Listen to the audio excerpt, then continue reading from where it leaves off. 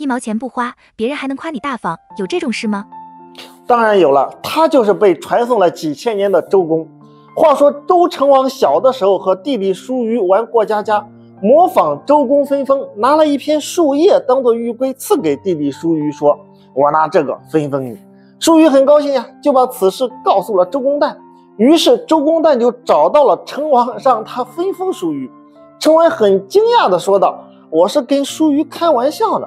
周公旦却回答说，我听说过天子没有开玩笑的话，天子一说话，史官就记载下来，乐人就该吟诵，世人就会颂扬。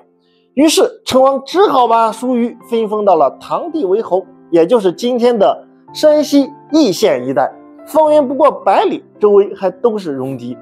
这件事很多人都觉得周公办得好呀，很讲信用，但其实呢，你细想一下，根本不是这么一回事。周朝呢是分封制，商纣王的哥哥微子启都被分封到了商丘，更何况是周成王的弟弟叔虞呢？所以叔虞即便不被封到唐地，也必然会被封到其他地方。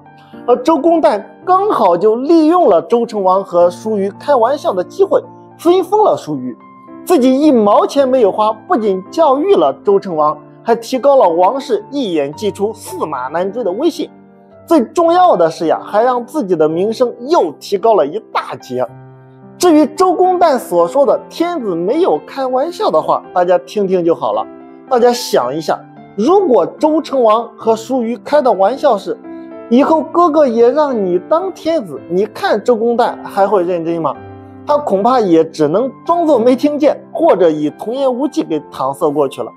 所以呢，作为政治家呀，对自己有利的事情呢，就会大肆宣扬；对自己不利的事情呢，就装聋作哑。